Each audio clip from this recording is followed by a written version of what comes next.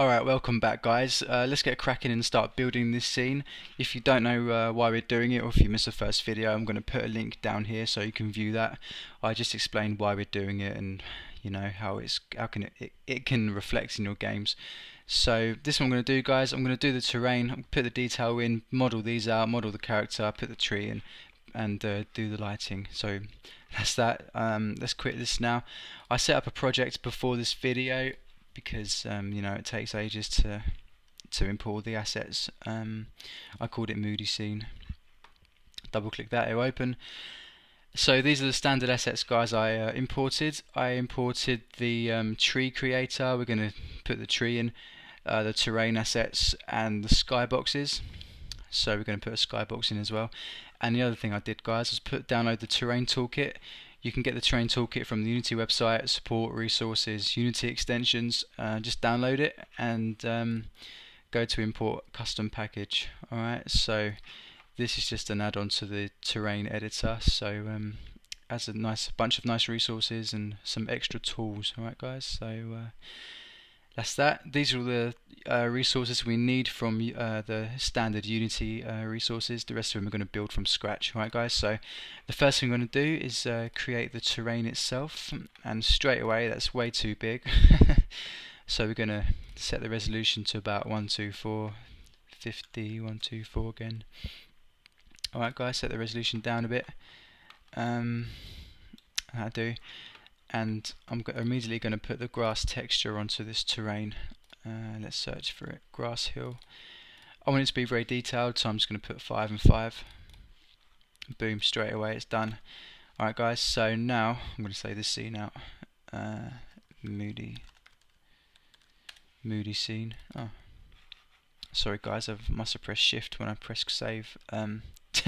Anyway, there's a bunch of stuff we need to add into this scene to make it look nice. Alright, so the first thing I'm going to do is add a directional light. Let's bring it up a bit out of the way, and right, I want this to be a light grey, a bit greyish, and bring the intensity down to about 0.02.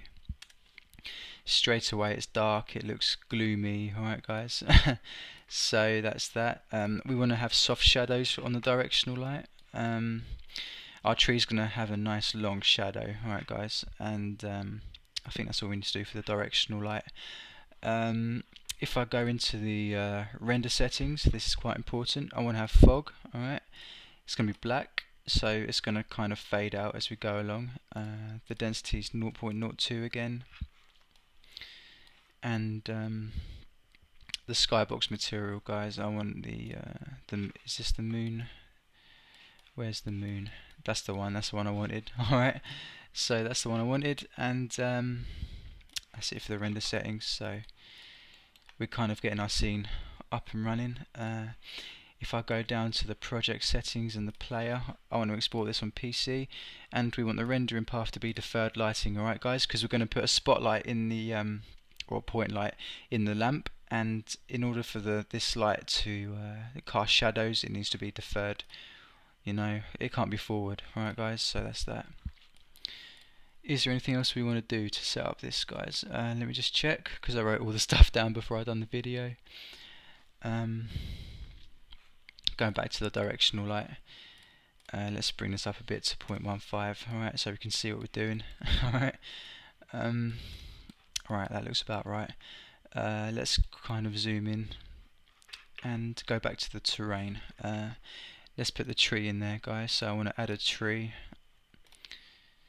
big tree, that's the one. Let's add it in. Let's make my brush size so really small. I only want one tree, and let's put it kind of right in the middle.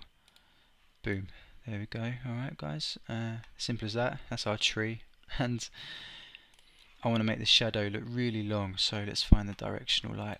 Let's kind of adjust the camera, and put it. Can you see the shadow moving? So that's that. Let's make it a bit longer, just to make it look really gloomy. Alright, so alright guys, so as simple as that actually. If I go into my lights, I just want to put a bit of detail around the tree to begin with. So let's go back to this, and here we go. We can create like details if you want, like a grass texture for example. And let's type in grass, guys, be easier to find. I use the grass 2. I'm just going to add that the way it is. Bring the brush size down a bit and bring the opacity bit down a bit, guys. Alright, so I'm just going to add a bit of detail, don't overdo it. And my camera's rotating a bit dodgily, so alright guys, so like I said in the first video, simplicity is more effective sometimes than complexity. Alright, is there anything else we can add? Check out the detail meshes. Nah, don't do that. Oh, sorry guys, click that again. I think there's another grass texture that might be good. I think I tried the big tree bar, maybe. Again, let's see what this looks like. That's the one. I like that one, guys. Add a bit more detail. Yeah, there we go. There's another one growing here, for example. Alright, so that just adds a little bit more detail, guys. Alright, so detail is quite important, you know. Like I've showed you in previous videos, I like putting planes in the scene. I like building like the building blocks first and then putting planes in and putting textures, like transparent textures in the scene wherever I want to add more detail. So we'll be doing that later on.